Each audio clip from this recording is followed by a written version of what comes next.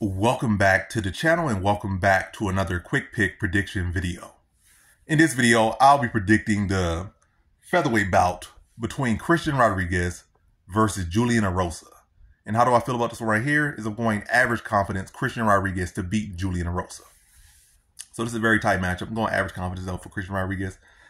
Yeah, it's a tight matchup because first, Christian Rodriguez really, if he was fully diligent and, doing his best to make the weight class, or I don't know, was good at cutting weight, or, he probably would be a 20, well, not yet, a 25. He would, not 35, not 25.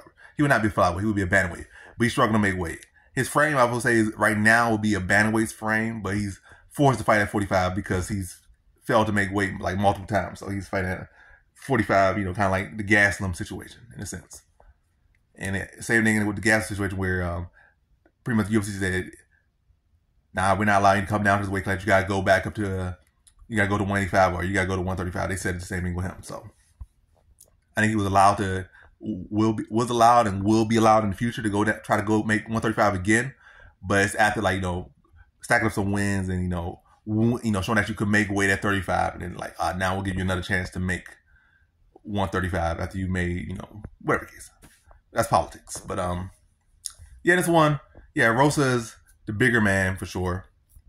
He's still not over the hill completely in age. And Rosa's always live. He's always live to let you down if you pick him. And he's always live to pull off the upset. So I'm definitely not sleeping on Erosa, but average confidence Christian Rodriguez. Rodriguez has shown toughness and durability. And I think what his one lone loss, even his last fight, which was a win for him. I feel like he lost last fight, but his fights that he did lose with two guys that have, came with heavily wrestling approaches.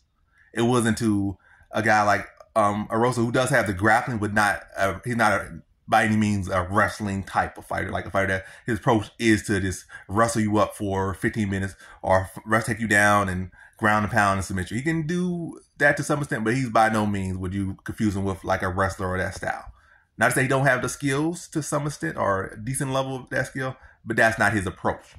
And I don't think it would work well with him because that's not his approach. So I think Erosa typically going to be a striker. He might try to stalk and try to wear Rodriguez down or tag Rodriguez, then set up submissions or set up takedowns. But I think what I like about Rodriguez here is he's younger. And in all these fights we have seen him face adversity come out. I feel like Erosa a lot of times has crumbled up under adversity, whereas Rodriguez on the opposite has been a guy who has thrived in adversity.